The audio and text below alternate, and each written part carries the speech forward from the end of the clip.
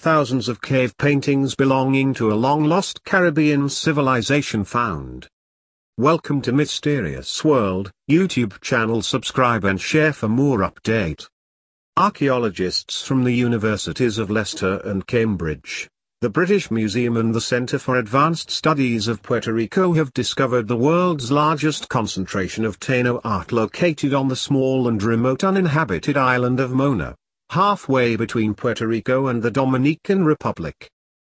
At the moment, thousands of Taino paintings and drawings with heads of animals and human faces have been found, often hybrids, mixed and interlaced with abstract geometric and curvilinear patterns unknown to date.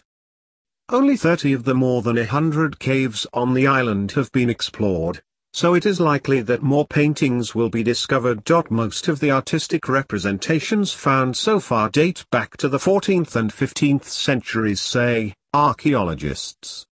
The research has uncovered techniques used in the creation of the cave paintings, such as the use of bat or guano excrement. The paintings were made with bat excrement, which had over many decades absorbed naturally occurring yellow, brown and red minerals from the cave floors.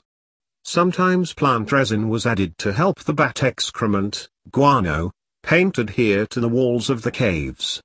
Other images were created merely through the use of charcoal crayons. Researchers write in a paper titled Artists Before Columbus, a multi-method characterization of the materials and practices of Caribbean cave art. Sometimes the ancient artists would add vegetable resin so that the paint adhered to the walls of the cave. The technique was simple but effective, since these drawings have remained in the caves for more than 500 years. The caves played a fundamental role in religion and Taino society. According to Taino mythology, caves were considered the origin of the first humans, as well as the moon and the sun. In addition, caves were often used as burial grounds, and were seen as spaces where ancestral spirits and deities could communicate with the living. It is believed that the repercussion of this culture surpassed the coasts of the island and that it had a religious, ceremonial and ritual importance for the civilizations of the Central Caribbean, especially in what is now Puerto Rico and the Dominican Republic. Interestingly, there is pre-Columbian archaeological evidence that links it culturally to both places.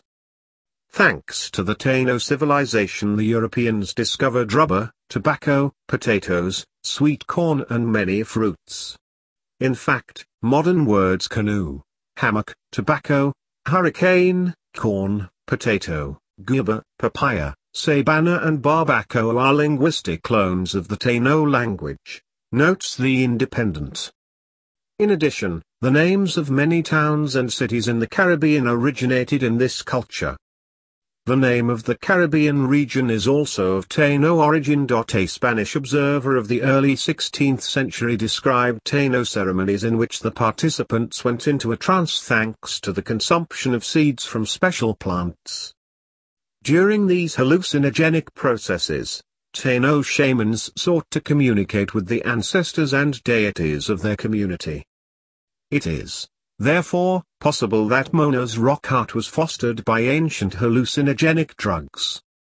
This archaeological work is of great importance, not only to show the world, in general, the remarkable artistic representations of a lost culture, but also to help the descendants of the Tainos to better understand their origins.